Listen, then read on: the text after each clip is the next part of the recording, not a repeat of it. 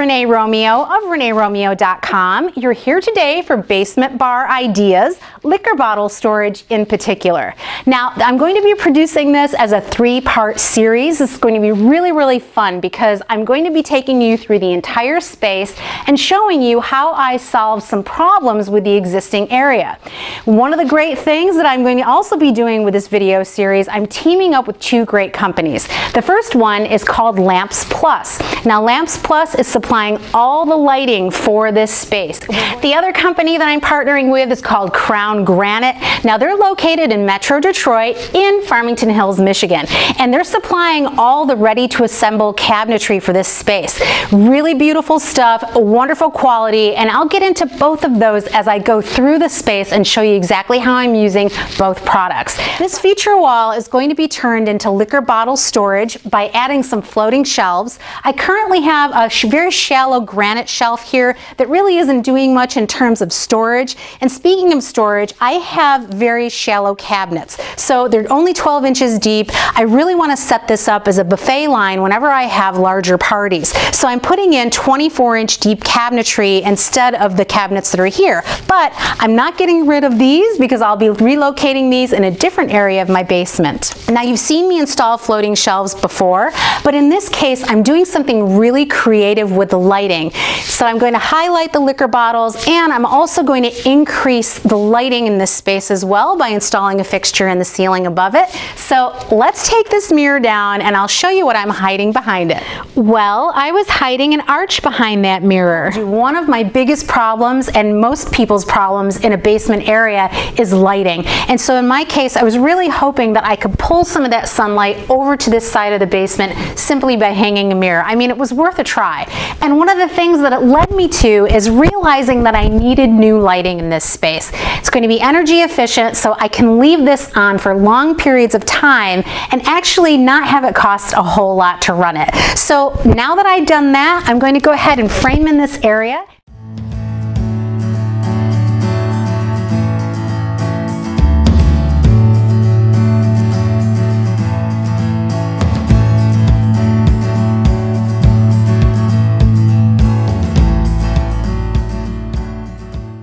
Well, it's day 2, and while I have the joint compound drying on the wall, I'm going to go ahead and start dismantling this cabinet area.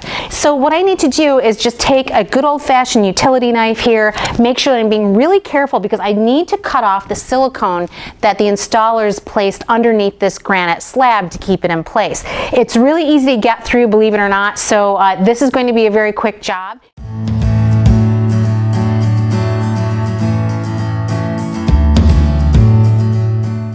Demolition is complete, and I'm almost at the point where you would be if you were starting out with a plain wall. So what I've done in the meantime is I've taken and located the shelves that I'm going to build. Now, I know the shelves are going to be 4 7/8 inches tall, and what I've done is I've taken some craft paper, cut strips, and actually tape them up on the wall exactly where I'd like to locate these so I can stand back and look at it and see if it looks good to me. And that way I can actually adjust the shelves up or down depending on where I'd like them. And I've also measured my bottles just to make sure that I have enough clearance in between each shelf for our bottles. So I have short bottles going on the bottom, I have medium-sized bottles going in the middle, and then larger bottles on the top. Now, the interesting thing about this is that I'm also going to be lighting these from the bottom up. So I'm not going to be able to do this with the granite shelf. Lighting up the bottles on the granite shelf, I'm going to use a light fixture in the ceiling. It's going to be a track light, it's going to be beautiful, and it's going to be adjustable completely so that I can focus the light wherever I'd like it. The shelving units are actually going to have a strip of light facing up so that actually the bottles that are placed on top of them are going to glow a little bit. And the way that I'm going to do this is with an LED strip light. Now, these are really cool. They're super thin. You can cut them with a pair of scissors, and you can see they're only about 1/4 inch wide. But the thing is they need to be plugged into an outlet. So I don't have outlets in this area yet. And what I'm going to do is I'm going to locate them on one end of the shelf. So really nobody's going to see it. But I have a nice remote control that's going to operate operate the lights, and I'll be able to do it from the side every single time. So what I need to do is put some remodel boxes in the ends here of each shelf that I'm going to be placing here. So fortunately, I already have electricity located in this wall. I have a switch that operates the lights above me, which I'm going to tap into for the ceiling fixture. And then I have an outlet here. I'm going to run the electricity that's going to control the shelf lighting off of this outlet. So really, you need to be safe. So that means that you should hire an electrician if you're not comfortable with this. But that being said, wiring is not difficult. I got this book a long time ago all about basic wiring. It's not difficult. You just need a couple items to keep you nice and safe. Make sure that anytime you're doing any wiring that you're turning off the power at the main electrical box in your house. You can even turn off all the main power in your house just to be double sure.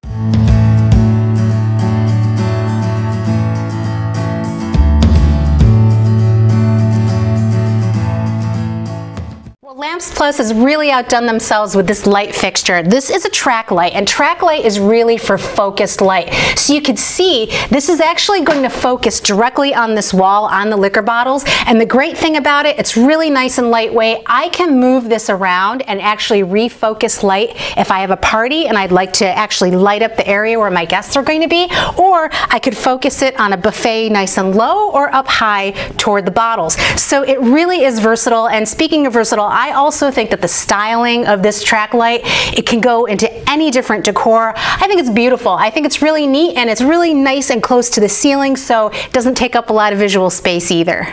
Now, Crown Granite supplied me with some absolutely gorgeous new cabinetry here.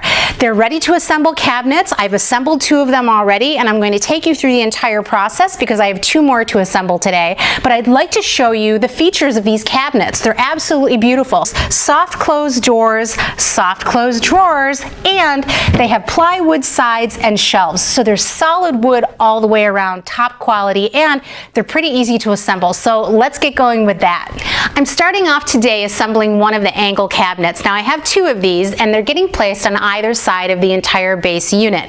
And I have the bottom piece here, but I also have all the other pieces spread out around me, including all of my hardware. So some of the hardware is already installed by the factory, which is really helpful.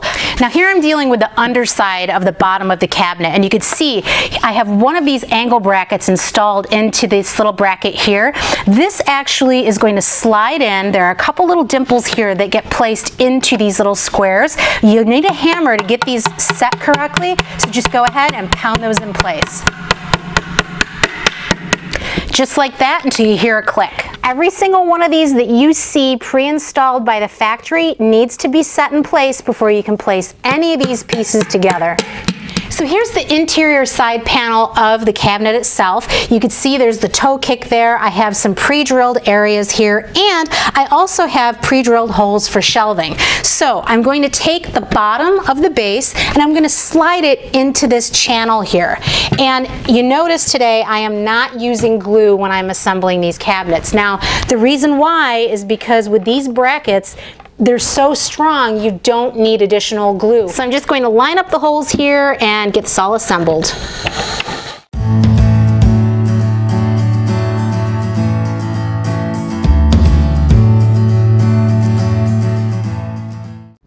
Now we're looking at the interior back corner here, and we're going to do this the exact same way. So 5 screws on each one of these brackets. And there's a second type of bracket right here that's going to slide in. This one is a steeper angle than a 90 degree. So you're just going to put these in on either sides. So now I have 2 door frames. So the door frames actually hold the doors. And so what they have on the back here are grooves. So a groove along the long length and a groove along the bottom. So I'm going to line this up, and I'm going to get them completely aligned with the brackets. So they're going to slide directly into that nice groove, align here, and then I'm going to pre-drill through the door frame. So I have my drill outfitted with a 5/64 drill bit, and you see I have a piece of tape wrapped around it. That's because I'm putting in a tiny screw like this, but I don't want the screw to go through the front of the door. So what I'm doing here is I'm stopping it with a piece of tape so I know exactly where to stop my drill bit, and I'll go ahead and drill a couple little holes.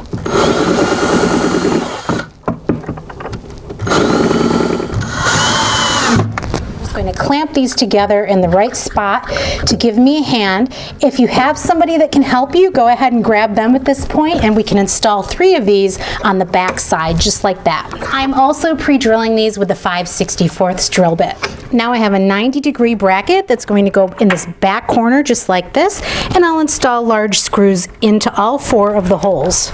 Now for the toe kicks. So you notice you have a little cutout on either side of one of these.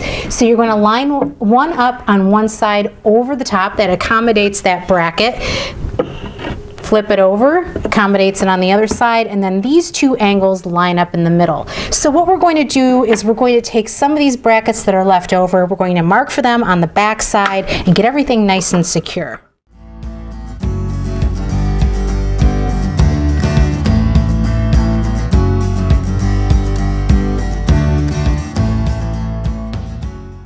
So 2 soft close hinges come with the doors. They pop right into these openings. I have a couple little bumpers here that I'm going to put right into the corners. They pop right in place just like that. And then I'll take some short screws here and just go ahead and attach these. Now I'm getting ready to attach the door to the face frame. So I'm taking this part of the hinge. It's got 1 hole in it. I'm just going to pre-drill a hole here and get everything nice and secured. But at the same time, you see I'm propping it up on a box. So this is really helpful if you're working alone. And I'm going to go ahead and measure from the top down to make sure that I get the same door height across the entire base unit.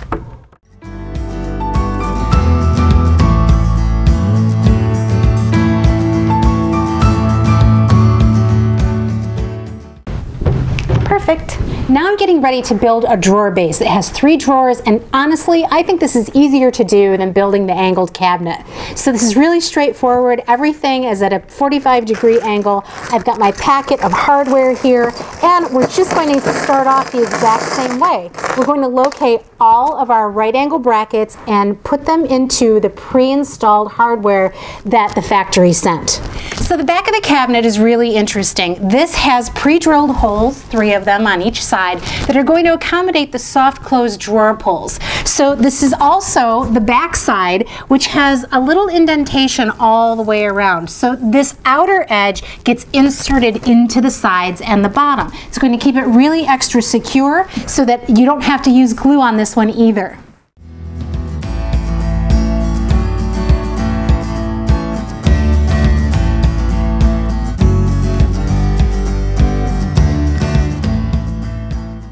Now it's time to install the faceplate, and you can see on the back side here I have 3 grooves. The grooves are going to fit into all 3 of these surfaces. So let's get everything lined up, and then we can go ahead and screw in from the back side with the brackets. Now it's time to take the large brackets and reinforce all 4 corners along the top. So this is what it takes to make a drawer. You have a base, you have 3 sides, a front, a little bit of glue, and a rubber mallet. I love making drawers. These all have a little dado here that's going to accommodate this base piece. And you can see quality in this piece. It's nice 1/4 inch thick. It's going to fit inside this groove. So let's go ahead and start gluing some of these pieces and getting them together.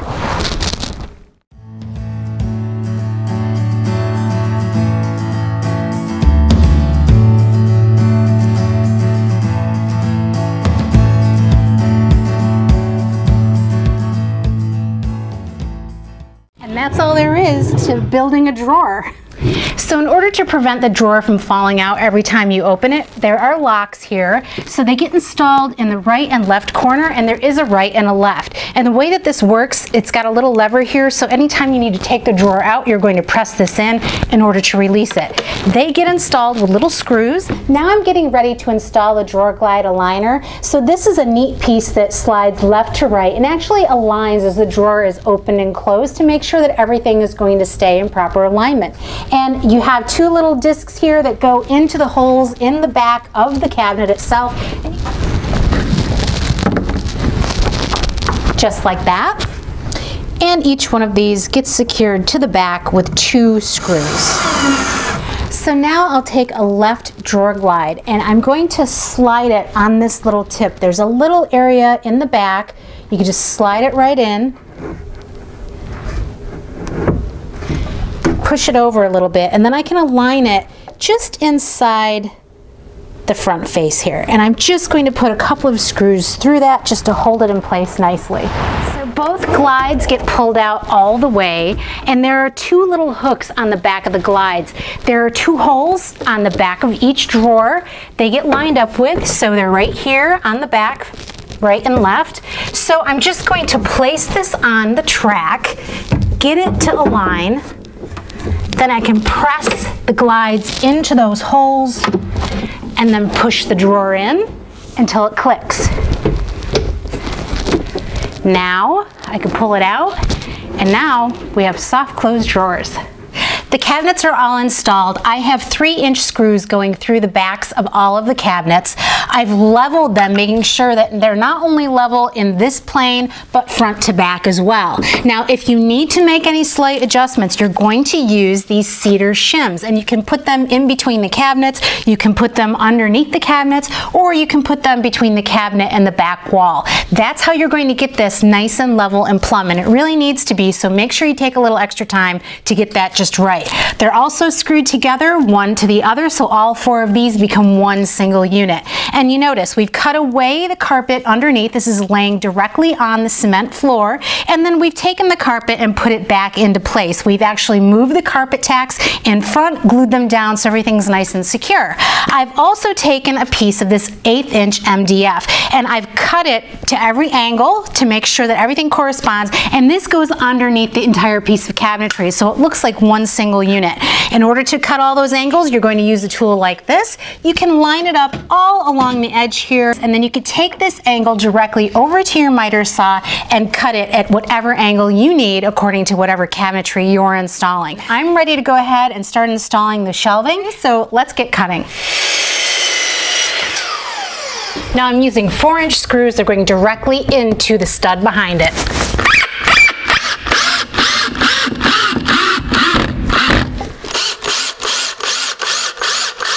And these have also been pre-drilled, and I have 3-inch screws going into the other 2x4.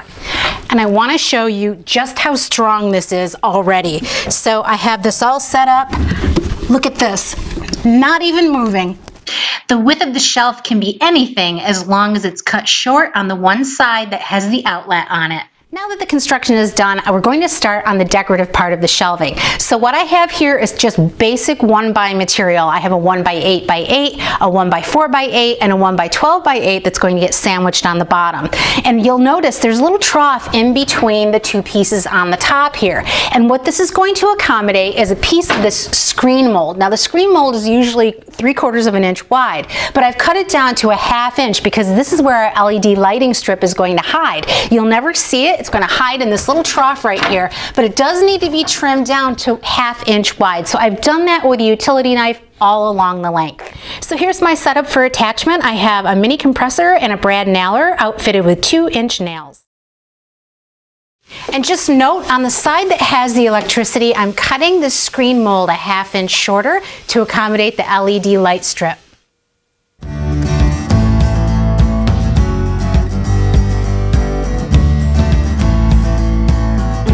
To install the LED light strip that I got from Lamps Plus. So I have it right here in my hand. It's really thin. It's self-adhesive on one side. So what we're going to do is we're going to lay it right down in this valley, press it in place, and it won't move. From that point, because we've built this little cubby here, it needs to accommodate some things that we need to attach onto here. So we have this adapter. The adapter is going to go and lay inside this cubby. It's also going to be plugged into the outlet that we installed in the wall. And then everything gets connected to this LED controller. So this needs to be visible. And the way that I'm going to keep this visible is through this side panel. So I've pre-drilled holes to accommodate some really small head Phillips head screws. This is going to be removable if need be. But what I'm going to do here is I'm just going to take this LED controller. I've pre-drilled 1/2 inch holes here so that I can put these wires through the holes, and then I can actually put 2-way tape on this LED controller and tape it in place. So it's going to be really seamless looking, and once everything is painted and caulked, you won't even be able to tell that it's there.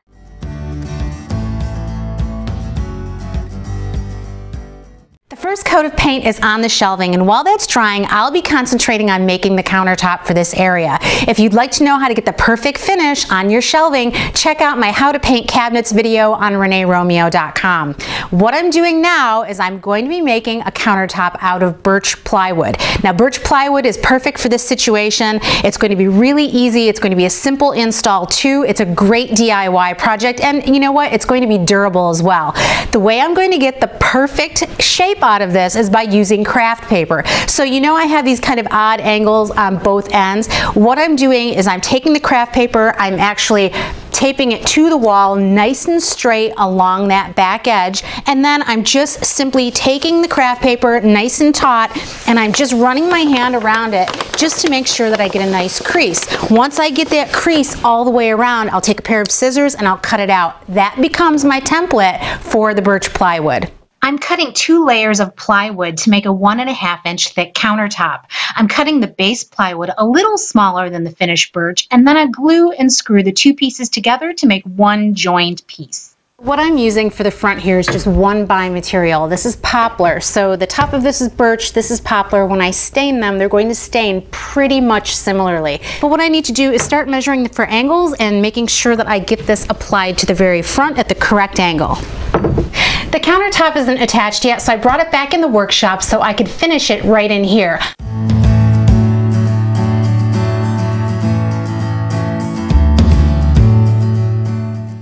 I'm getting ready to put the final finish on the countertop, and you can see I'm completely outfitted. I have everything covered with plastic, including my shoes. So what I'm doing here is I'm using a resin coating. Now, resin coating is going to be really super thick. It's going to be very, very durable, and it's going to give this a crystal clear finish. And if you're interested in installing cabinet hardware like I did, I've located it in the dead center of each drawer. So that means dead center top to bottom and side to side. Now it's time for the big reveal. The shelves are loaded with liquor bottles. I have so much storage in the cabinets below. Just look at this new storage solution. This is really a great way to store liquor bottles. They're nice and easy to identify. With the bright new lighting, I have everything highlighted exactly the way it should be. And let me turn the lights off and show you what it looks like with mood lighting. Well, I'm so happy with the way that this turned out. I've probably quadrupled my storage capacity by adding the cabinets and the shelving in this area where I used to have minimal storage. I've also increased my area for adding a buffet area, and I've also added drawers here so I can keep plates and napkins hidden away. I also have 2 large areas on either side where I could store extra liquor bottles if necessary. But most of all, I've given you a lot of great basement bar ideas that you can implement in your basement space as well. Lamps Plus helped me create this beautiful, bright, highlighted wall, which is exactly what I was going for. And Crown Granite supplied the cabinetry that lightened and brightened this space in a really gorgeous way. And I hope you check both of them out for yourself because they supply you with the style, quality, and price point that you're looking for. And please join me for part 2 of this video series where I'll be moving over to the other area of the bar and sharing more great ideas with you for that space. This is Renee Romeo of ReneeRomeo.com. Thank you so much for watching, and please like, share, subscribe, and follow. I would so appreciate it.